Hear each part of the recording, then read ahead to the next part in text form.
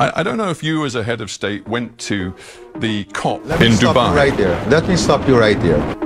Do you know that Guyana has a forest forever that is the size of England and Scotland combined? A forest that stores 19.5 gigatons of carbon.